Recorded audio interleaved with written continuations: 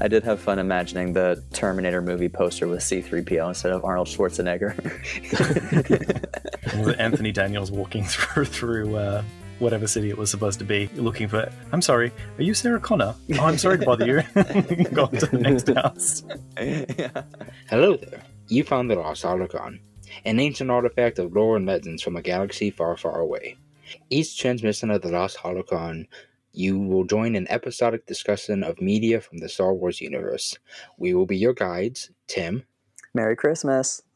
I'm Kyle, and I'm obligated to say hi to you this time. Scott. See, it worked. We got you to say hi. And Stuart. I'm still here. Hold on. We'll be covering the material up to and including Chapter 14 of Heir to the Empire. Scott, what happened this time? All right. Story so far. Grand Admiral Thrawn is leading the Imperial remnants from the shadows in a grand plan to destroy the New Republic and reestablish the Galactic Empire. He commands a raid on the Athega system just as Luke Skywalker, Leia Organa Solo, Han Solo, and Chewbacca arrive looking to garner help from Lando Calrissian. During the skirmish, the Imperials make away with the mining equipment, and the Dark Jedi clone commanding Thrawn's fleet, Jeruis Sabaoth, takes the opportunity to make contact with Luke. Thrawn is none too pleased to learn of this contact and plots with Captain Pallaeon to disillusion Sabaoth of his self-importance and impetuousness.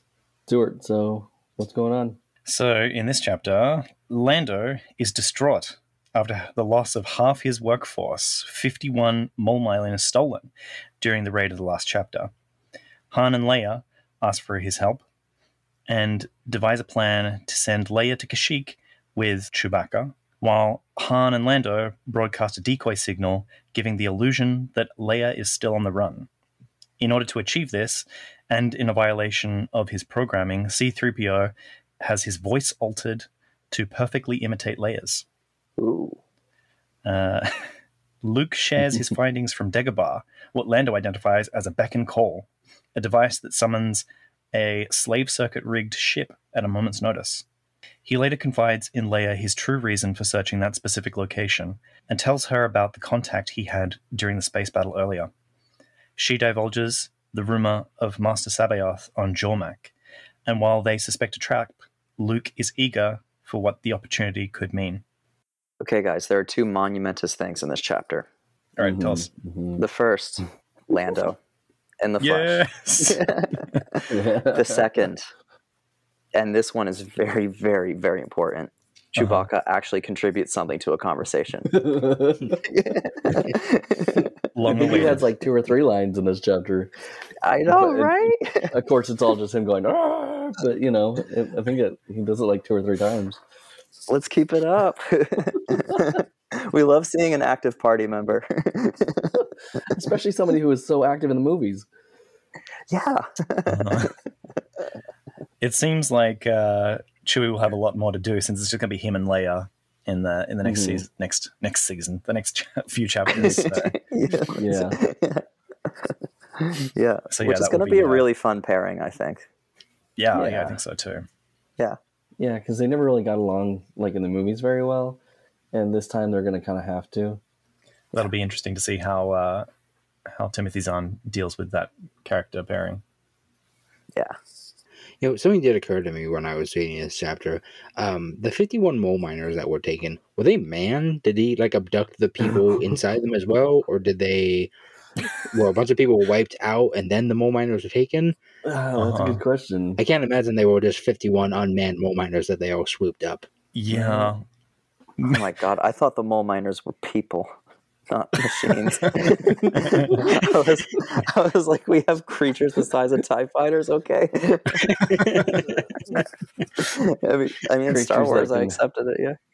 Like creatures that the little Ugnaughts can like swim inside of or something, like. I missed that detail. They end up doing the Ratatouille type thing of like pulling the hair on top of the moles. Yeah, pulling the hair, right. Why do all these mole miners have chef hats on? They smell like a sewer. I don't know why, but when I think of mole miners, I think of like giant ticks. I think of the Underminer from the end of Incredibles. Right. That's what I also a good think one. about. Yeah. I think I was one of the very few people who played the video game of that. Oh I no, didn't know I there was was one of video. those. I'm Oh. one of them. Yeah, I played it. I couldn't beat it because I kept getting soft locked out of a level. Oh, I beat it. Congratulations. Yeah. Was there an actual video game for the mole miner thing, or are you just talking Mhm. about the? Yeah. Oh, Yeah. okay. Yeah, Because I it was played like- the Incredibles video Well, the game. I think Underminer, it was an right? adaptation. Yeah. Yeah. But, it was a sequel for the Incredibles video game. It was meant to be a co-op thing where you played as Mr. Incredible and Frozone. right. Oh, cool. Yeah, I played the Game Boy version. I played the PS2 version, so I imagine we had two very different We experiences. probably did. Yeah, I guess the Game Boy version is more stable. That's right. Yeah, and no, Scott, I played it on the Game Boy Advance. Okay. SP, the best one. Yeah, I think the OG Game Boy might be a little older than you guys. Well, I did actually play one of those too. Did you? Yeah. Yeah, my parents had one. I remember the OG Game Boy. I remember playing like the Kirby game. Kirby's Dream Land. Yep. Yeah. Yeah, that's so awesome. I actually did play that for NES too, though. Oh, That was a heck fun yeah. Game. I miss that game. Yeah. I like the golf one. I can't remember what it's called, but there was I a didn't play Kirby the golf. golf game. Is there really? Oh, it's great. There was a lot of different Kirby random games. Yeah, but we've yet to have a Kirby Star Wars crossover. One day. It's up to us, guys. What if Kirby sucks up an Asalamiri? And a Jedi. Oh, Well, they're like, But can't he just do one at a time? yeah. You can only do one at a time. Yeah. You have to choose which only power one- you want. Right. Yeah. Yeah. I feel like if Kirby did suck up a Asalamiri, then he'd just be unstoppable. He couldn't, like, Jedi can't do True. anything against him. Yeah. Exactly. Yeah. That's the only thing holding back the Asalamiri is that they are just lizards and they can't fight. Isn't part of the Kirby lore like they need to keep him happy or something because he contains an entire universe inside himself, and they're worried that he will swallow this universe as well, or at least Sounds the familiar. Kirby Superstar universe. Yeah, I love that sounds Kirby. familiar. Most of the enemies he fights in his games are cute, but the final boss is like, yes, cosmic horrors have come for Kirby once again. Kirby is a cosmic horror. Right. He's just pink and cute. Doesn't mean he's not a cosmic horror from beyond. That's how they get you. Yeah. That's why he is fighting other cosmic horrors, is because they see him as a threat. They're trying to take him out before he gets them next. How Yeah. horrifying do you think it must be to be sucked inside Kirby? Oh, I can't imagine what it's like Oh, inside God. there. It must look awful. It's like it would be an entire pocket dimension that you go into. So Mhm. just imagine taking a dive into a bag of holding. Right. Exactly. That just happens to That be is like, scary. Absathoth's little brother or something. Do you just like spend the rest of your existence there then? Until somebody chooses to pull you out. Well, it depends, because like in his games, if you swallow someone, they die. That's killing an How do you energy. know? Because if That's they're fair. going into a pocket universe, Mhm. I only can assume because he absorbs their essence. So what is left of them? Yeah. they're a husk floating through. Dang. So Kirby is filled with the undead remnants of his fallen enemies. You just imagine that there's a like Kirby the Necromancer kind of game where he's just spitting out all these corpses and he's the lich at the center of this undead army. Yeah, seriously. Oh man. Or he's just like a taxidermist. And he just like, His olfactory is going to be within him. He swallowed it long ago. Yeah. Oh. And so back to Star Wars. Right. Yeah, Chapter we 14. got a lot to talk about in this chapter. More content for the Patreon subscribers. Well, first off, I think it's weird that they're like, the Wookiee planet is dangerous even for the Wookiees. I mean, it haven't- is.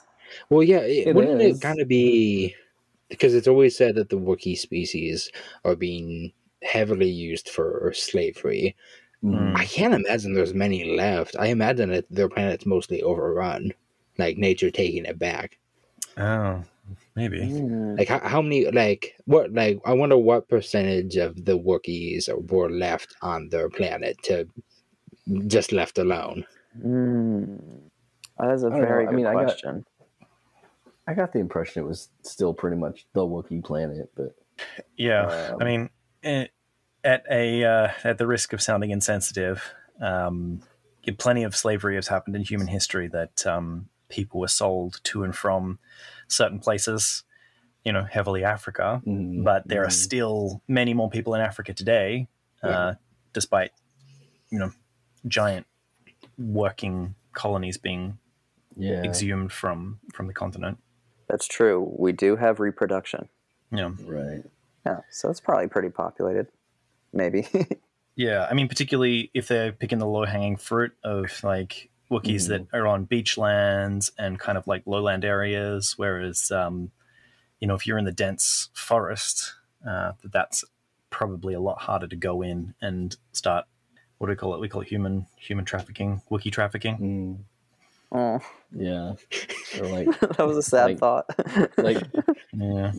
Craigslist Kashyyyk, it's like you go to buy a toaster and like you get swiped. No. And they didn't just take the men; they took the women and the children too. Oh, Right. always. Yeah. But yeah, I was thinking that of course the ecology is dangerous. You go anywhere that's like untamed on Earth, that's pretty dangerous for humans too. So I don't think that Wookiees would be particularly adept at surviving outside of their own, because they are social creatures, right? Most species in Star Wars are social creatures, so nobody's living independently. Yeah. Those, and you're the Stuart, bunker you're people. from Australia, so you're no stranger to animals trying to kill you. So Oof. dangerous. Oh, I felt a lot of stories in that sigh. I have a particular dislike for ants. Oh, yeah? Can you tell us about drop bears? Drop Is it the bears? bullet ant, or is it different? The bulldog ant, the bullet ant, or something? Drop bears are Oh yeah, drop bear. You got to cover yourself in Vegemite, and they won't touch you. No, you gotta rub Vegemite behind your ears. yeah. That's only for the tourists. The native people have a particular smell that makes us immune to drop bears. Oh yeah. I'm going to have so much fun looking these up later. So yeah, it's kind of strange that they would point out the Wookiees and be like, if you're a Wookiee, it's like ride or die kind of culture with the Wookiees. Like nobody's a turncoat, nobody is like kind of questionable. Everybody is faithful towards the Wookiees, and Sounds like a hotbed for codependency. yeah. I mean, they do have their like life debts and stuff like that. So Yeah. maybe they do. Maybe they're like the predator species and they're just very honorable.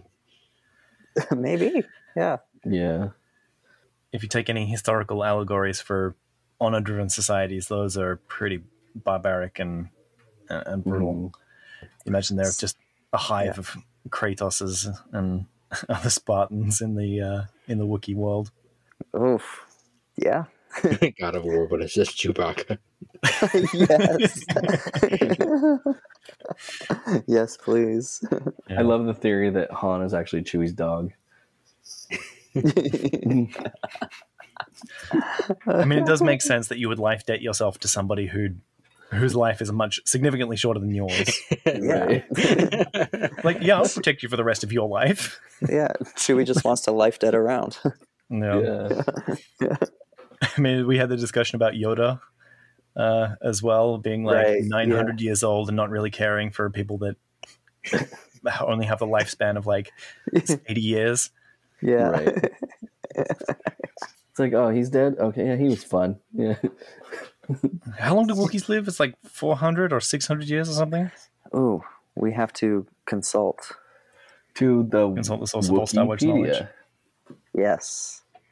And then we have to go to the Legends section. Oh, do you think it's different?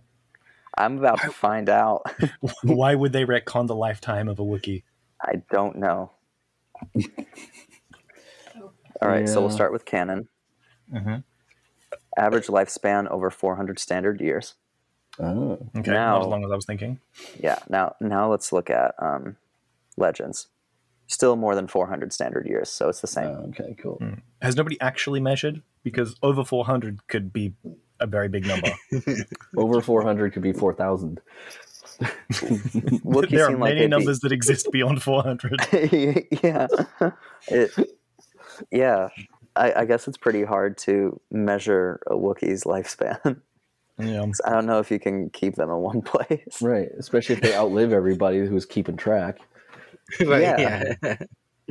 We should get Yoda on this. That's his true purpose.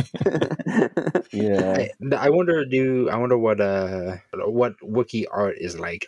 Oh, I imagine it's very beautiful. I imagine it's pretty hairy.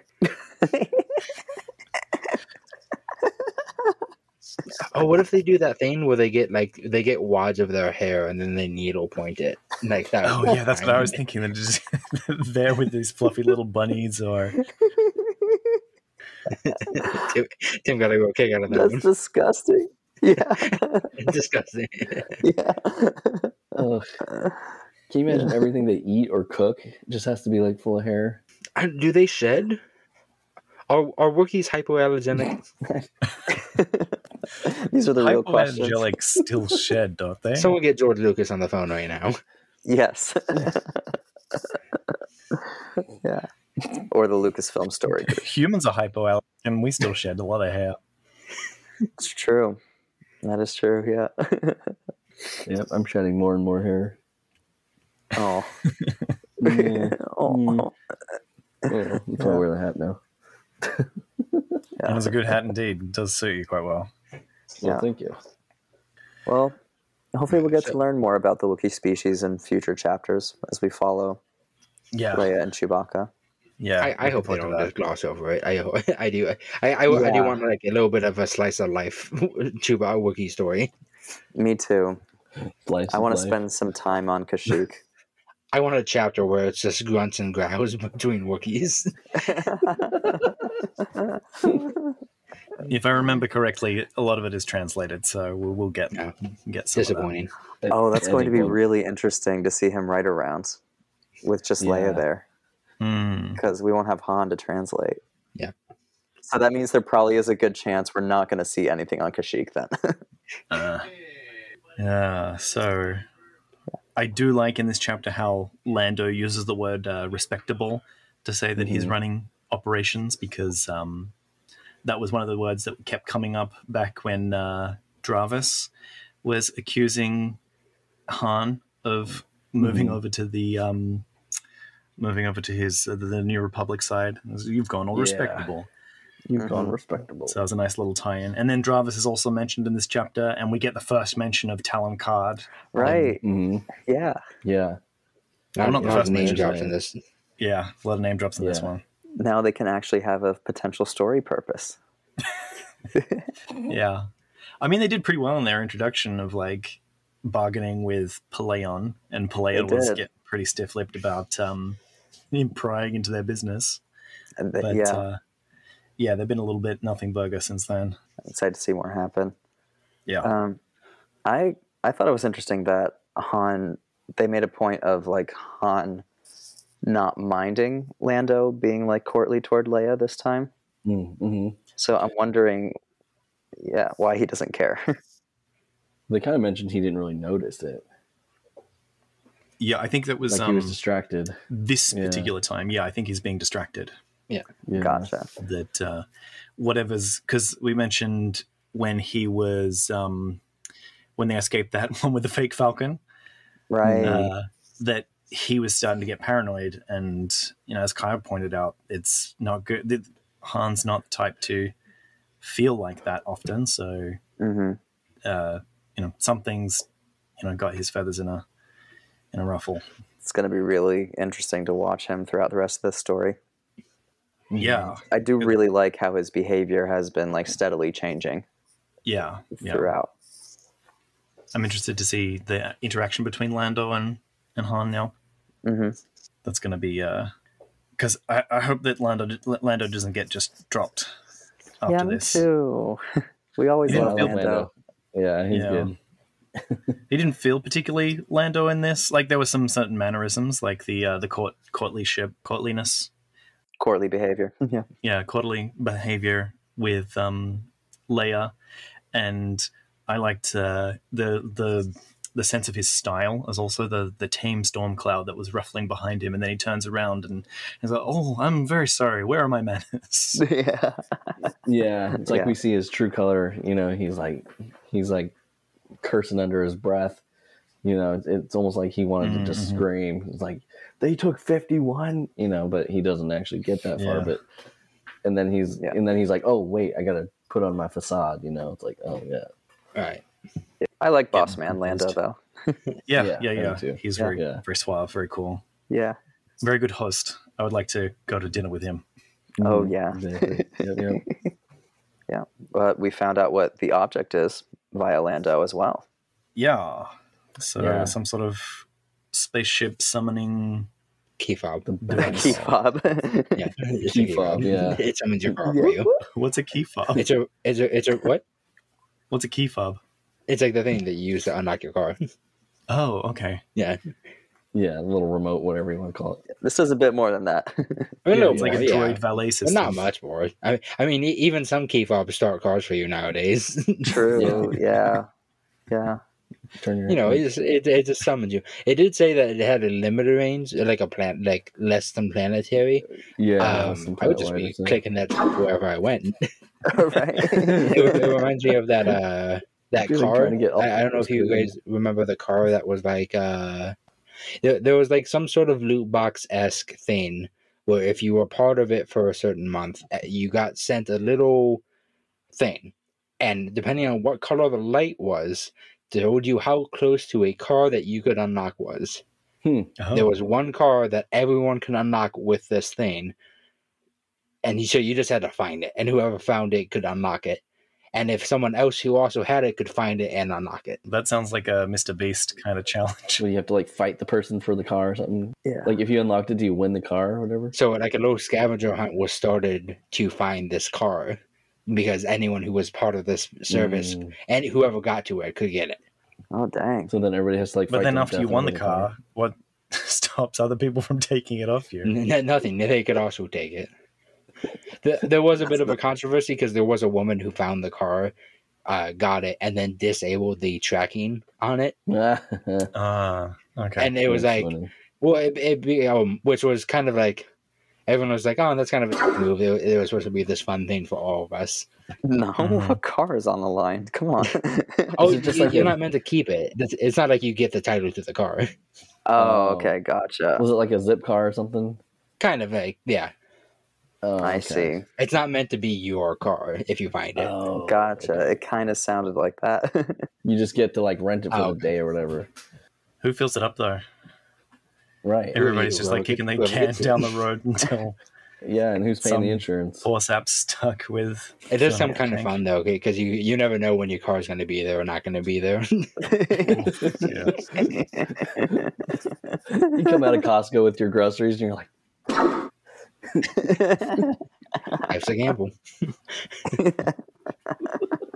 But yeah, so basically, what Luke found on Dagobah, it's supposed to be a little device that when you press it, a ship will come to you. If you're in the range, and it will either come to you depending on how well it's programmed, it will just fly to you, or sometimes it will like full assault its way to you if need be. How discriminant is that programming as well? like it'll just come crashing through everything. Yeah, because Lando did say that it would fight its way through enemy Yeah. ships, Mhm. and I imagine there would be quite a bit of collateral damage along the way. It's whoever Yeah. that ship perceives as a threat, I guess. Which I do think is foreshadowing. I think there is going to be a battle that's going down, and then someone's going to press that button, and they're going to get lucky. They did mention, like, Han makes this kind of like offhanded comment about some katana fleet, which I think because it's named that it's going to be a plot point later. It seems very MacGuffin-y to say like, oh, there's a fleet of ships that are circuit slaved that droids went for a joyride with or something. Like, that seems to be what's going on. So we're going to use a Beckon Call to summon all those ships at once at some point. It'd be fun if it was so advanced that it wasn't just a ship; it was a fleet that was gonna come. Yes. How like cool at the would end that of be? Rise of Skywalker. They just Okay, hyper so- jump into it. So the current headcanon for this thing that Luke holds is a Beckon Call for an entire fleet Yes. of some long-lost Uh-huh. ships. Yes. Yes. Nice. Let's go with it. Yeah. Good Every find, ship. Luke. Like a ghost fleet. I did like the explanation to it being on Dagobah, though, where it's like, yeah, Yoda basically took down a Dark Jedi. Yeah. Yeah. That Yeah. seemed pretty cool. It did kind of like give a little flash into the alternate history of what the Clone Wars might have been Yeah. at this Mhm. point. And I kind of got the feeling that, like, what if the Clone Wars, because Sabaoth is a clone, right? Mhm. What if the Right. Clone Wars were clone Jedi or clone Dark Jedi that were assaulting the Jedi or the galaxy or whatever, and it was just like this big messy battle, like like the Pokemon movie where Mewtwo's cloning all the other Pokemon and then having them fight against each other. Hmm. That's a pretty cool Clone Wars. Yeah. Yeah, I'd love to see a Gendy Tartakovsky micro series on that concept. That would be cool. That would be really cool. Yeah, he would make it really scary too. Oh yeah, I imagine something like body snatching the Jedi as they're coming onto and then Yeah. having to fight themselves in some sort of weird mirror. Oh yeah, be awesome and terrifying. Yeah. But it's like, of course Yoda took down a Dark Jedi. Of course. Yeah. Do you think it was like some kind of plot that, because it seemed like that's just where Yoda ended up and he just stayed there. So he kind of got word of some insurrection against the Jedi. And after he killed this one and then just decided, okay, I have to stay here. I didn't consider alternate reasons for Yoda ending up on Dagobah. I was still thinking Revenge of the Sith. Yeah. Yeah. Well, Right. they So- mentioned an interesting point in this chapter that the dark side energies and Yoda's light side energies kind of canceled each other out. So that was kind of like, which I thought was kind of a cool idea. Yeah. Why he would, like, that's pretty much the point of him going to that location. Yeah, I did like that explanation as well. I would like to know when exactly this battle took place. Like, was it during Imperial rule? Or was it during the Clone Wars? Was it before? Yeah, so there's a I'm trying to find it here in Wikipedia and Legends, but there is a mention of Yoda or another of Yoda's species, but everybody thinks it's Yoda, or it may have been somebody called, but they think that's the same character. Is the character really named? Yeah, Come on. yeah. Apparently, that was supposed to be Yoda's original name as well. Oh no. Yeah, but so apparently he follows this dark Jedi against what his master tells him. The master tells him not to pursue him, and he follows him to Dagobah, and he ends up killing him. And it just so happens that dark Jedi was from Biffash as well. But I get the impression that this takes place far in the past, like probably during his maybe Padawan or Jedi Knight days. That would make sense. Yeah, maybe it was kind of like a little bit like it's supposed to rhyme with this kind of reflection when they wrote that piece. Yeah. But my impression was that it was during the Clone Wars that this altercation happened, but the technology is pre-Clone Wars. Mm-hmm. I imagine it happening during Yoda's exile. Oh, okay. Yeah. You mean after Revenge of the Sith? after you mean? After whatever episode 3 in this alternate timeline is. How he got to Dagobah in the first place, right? Yeah. Yeah, like the Stark Jedi is just escaping bit fash, and then he's on Dagobah, and oh surprise, Yoda's there, and now you're about to get wrecked, son. I do wonder what the specific logistics was like. So did Yoda fight him in the cave, and then the rest of his stuff just kind of faded away, but the key fob stayed, or did Yoda like kill a guy, take all his stuff, find a key fob, and say, "What the hell is this?" and chuck it into the cave? Well, if you, I think still that maybe the key fob was something that Yoda had left for Luke. Okay. Probably either in his first encounter with the cave or the second encounter in the cave. I'm not sure. But maybe it was his original intention to send Luke into the cave as like his final Jedi test and retrieve the key fob, which he didn't do. right, he found not in it on episode this- 5 or 6, but No, or 5, I mean, yeah.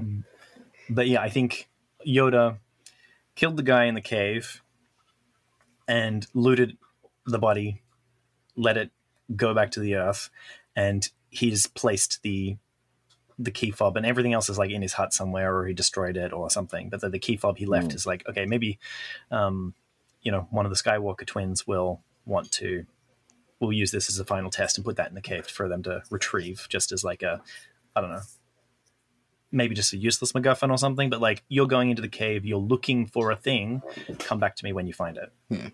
So he hides it like an Easter egg or something. It implies there would be a ship or something on Dagobah, right? Because the Dark Jedi got there somehow. What would they need use of this key fob to get a random ship? Because it's kind of a little interesting to me that Yoda would leave something like this behind and not like another way for them to develop their Force abilities. Why would he leave something that can just call a ship and not something that can like, open their mind up to the Force or whatever? Maybe he felt bad about Luke's X-Wing in the swamp. I don't know. Maybe, yeah. That's why I feel like it doesn't necessarily matter what the retrieval item is. It's just the challenge is actually facing whatever the cave throws at you. But you need to face that and then pull out whatever is waiting there for you. So maybe Yoda just had no idea what it is, and he's like, "Oh, trophy." Maybe he just throws it over his shoulder, and then he's like, Then a rat finds it, brings it to the cave, and then starts just Ice some Age. trash, Yeah, because it has to be a bit of technology, right? Because everything else gets swallowed by the swamp. Right. Yeah.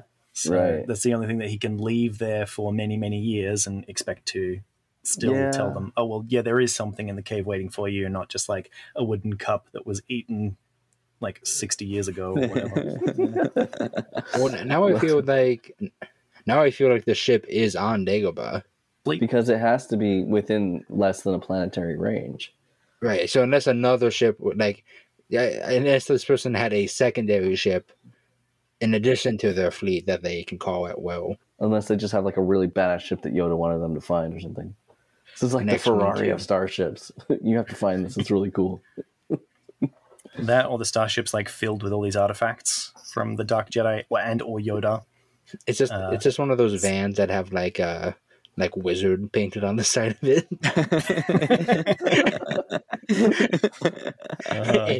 It's very specifically the painting of Sabayoth doing the lightning from the cover of the original book. Yeah. The abs. It's the painting of his abs makes the ship go faster. The more we read this book, the more I'm disappointed that they changed the cover, because like just how important Sabayoth is. Yeah. Like that original cover, like it has all of the characters there. Like this new cover that we've got is only Luke using his lightsaber, which he hasn't done much of, and a very stern looking Thrawn. It's because the new cover is supposed to be part of the other two. You're supposed to have the other two, and it makes a mural. A mural. Also, minimalism is in. Yeah. To be fair, if you like looking in the into the cover page, the only mural that it makes is between the first two, and the last one is entirely separate. Right. Yeah. That's obnoxious. No, that's a good point. So if they were going to do, wait, hold on, there is one starship in the top of that connection that is between both. It all comes together. Trust the process. Yep. Yeah, okay. Maybe it's maybe it just calls Yoda's house, because wasn't his house made out of like the drop pod? That would be hilarious. I would love to see that. This does all confirm what I suspected before about Luke being completely silent about his time on Dagobah. Like, Dagobah didn't seem to be on anybody's radar until he mentioned it right now, which they all connected to the crazy Bibfash Jedi. And then even Leia, she says, like, oh, am I going to learn where your crazy Jedi boot camp was? So he didn't mention that until this very point in the timeline. Yeah. So what do you think they suspected that he was doing in that like 6-month period? I imagine I don't know, maybe saw it as a missions trip or whatever. It's just like, oh, he was away for a bit. He did a thing. Doing like 1980s exercise montage. Oh wait, I guess they did know he went through some sort of boot camp, but they didn't know where. All right. Yeah. Okay. Yeah, that makes sense then. Probably was a detail they wouldn't consider important. Yeah. They were probably more like, oh, yay, we're fighting a war. Luke has better force abilities now. Yeah. Now he can blow up 2 Death Stars. Right. Well, he doesn't blow up the second one, but No. No, but he has the power to change he has people's the power hearts. to, though. He has the power of love and friendship on his side. Yes, he does. Care Bear stare. He has the power of the day man. All right, you guys, I feel really badly for 3PO now. Yeah. No one ever respects his boundaries. No.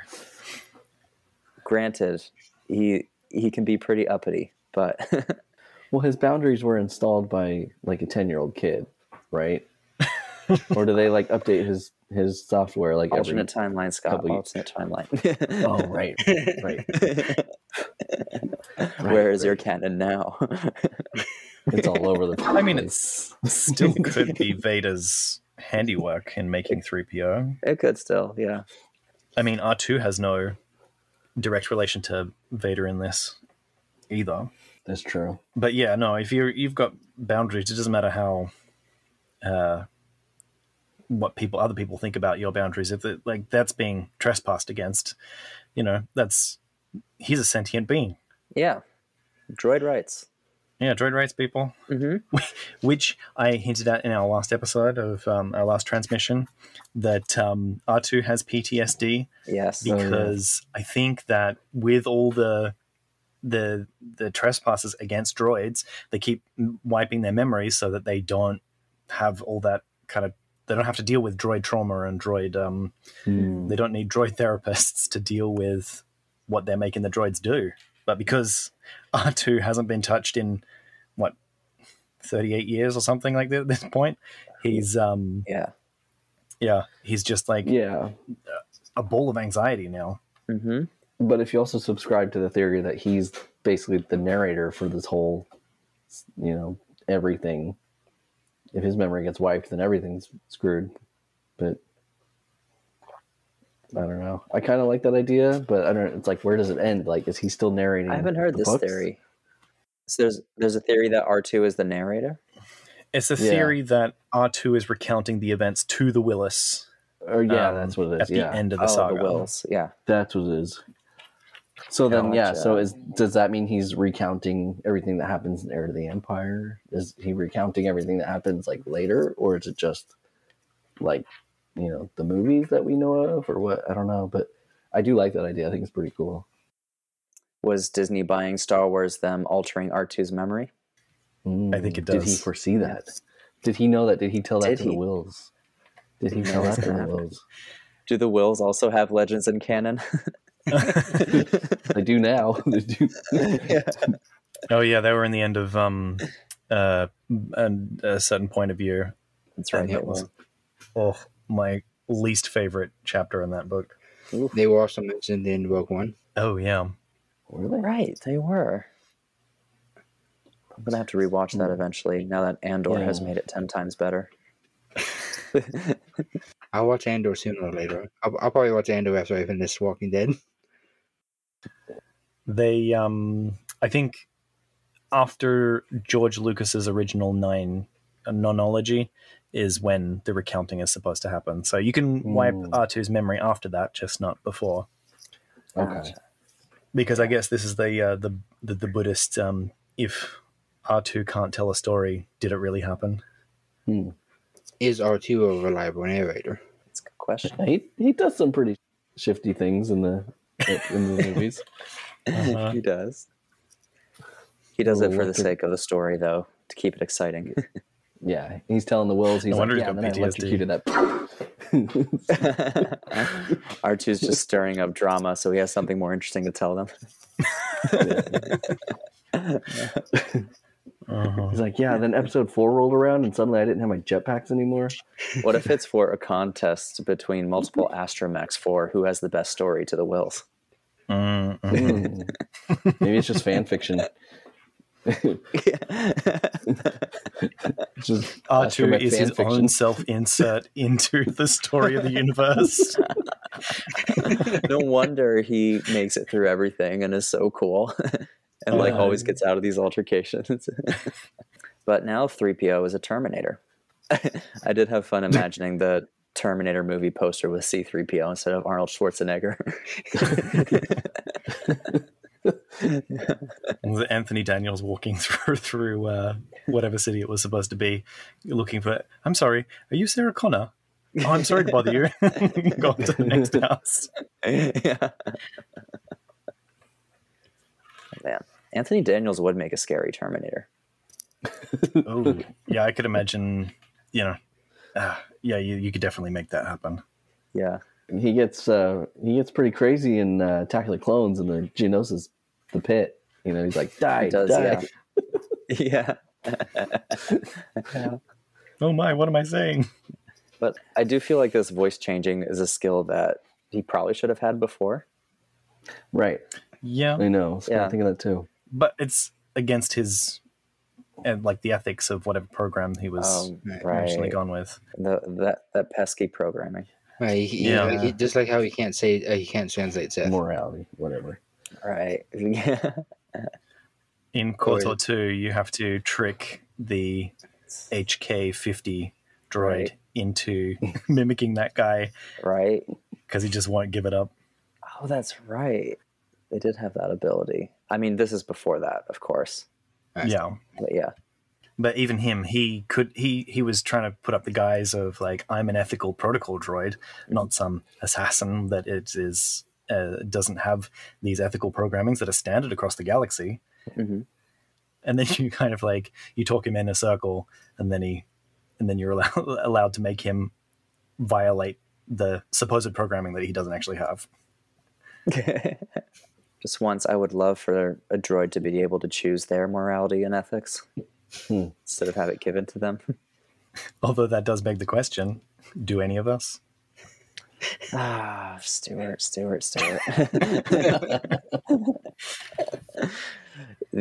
These are stories about space wizards intended for children. Don't make me think. I would like to think with how my family is, I chose my ethics. Same. Yeah. I am a hard consequentialist, so we'll have to talk about this at another time. Yes. Yeah. Stuart, why don't you tell me your opinions on last names? On last names? Oh, God. This is...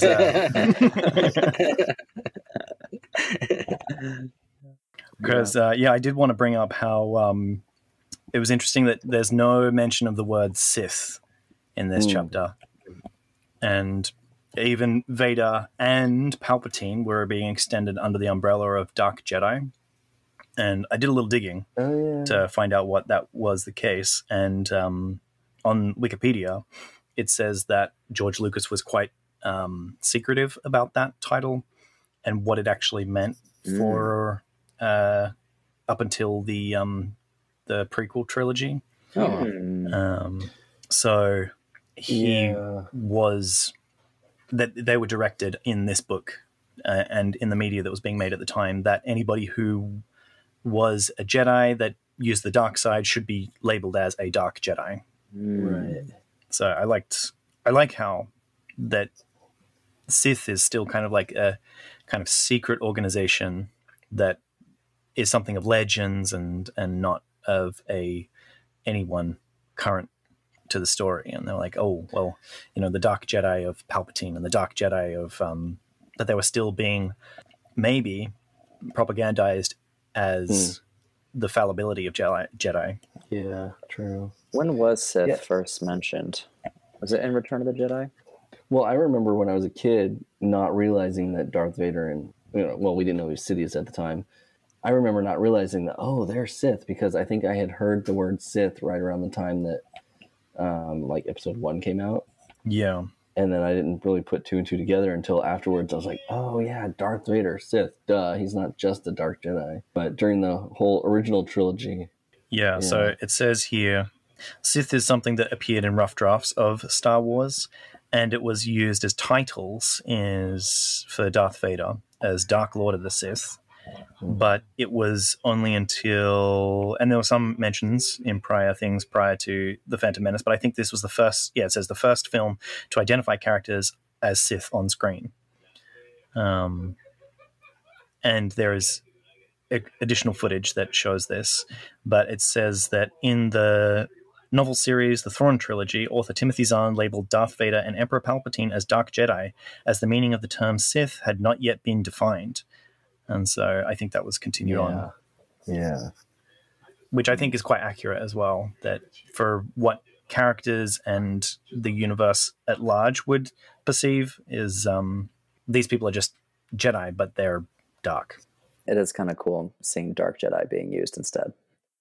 Yeah. I like the vibe it gives. For Star Wars. Yeah. I liked it. Yeah. I don't know. It almost took away a little bit of the mystery knowing that, they're Sith. I don't know. It's just, I liked not realizing that. It's nice to return to simpler times when we didn't know what the Clone Wars were. Mm-hmm. Yeah. But I think then, we've come into an era where Sith is slapped on things a little bit too quickly. Yeah. It is. Definitely. Especially font makers. Scott.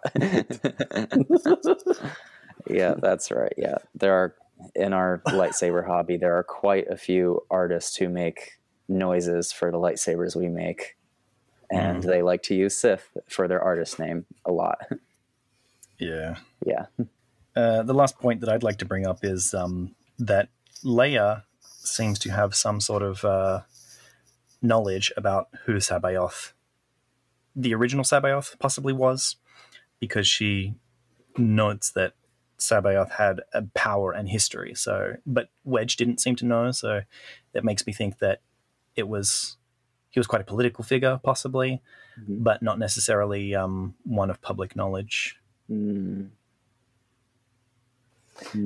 I still think it's a little unusual that her and Wedge knew about it. Luke didn't, but they're also still, I know we talked about this, I think, at one point, but they're still using his clone name, Cheruis, unless that's just for the sake of the reader. But Leia referred to him as Joris.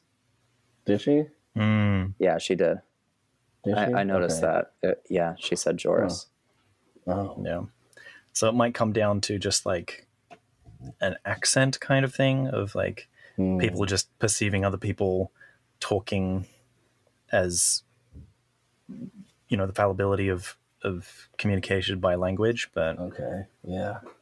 But also, they don't know that it's a clone, and we only see him referred to by his clone name by those who know, like Thrawn and Pallaeon. Yeah. So they're referring to the original in their discussions. Yeah. And so I do think there probably is a pronunciation difference. We just, our main heroes just haven't had the opportunity to use it in that context yet. Does anyone have any more thoughts? I'm interested to see how the fake Leia voice plan works out. Yeah. See how well 3PO can imitate her. Yeah, it was kind of nice having all the threads come together here. Yeah. And now they're diverging again. I hope that, instead of having 5 different plot threads, that card will be added to Yes, this please, in a meaningful way. please. Yeah. Yeah. I don't want Make it a another little more nothing than- burger scene. This has been the Lost Holocron. You can find transcripts, links to discussion, and more at our website, lostholocron.com. While you're there, you can learn how you can support the creation of future episodes. Read on, and we will be waiting for you in the next transmission. We would be honored if you would join us.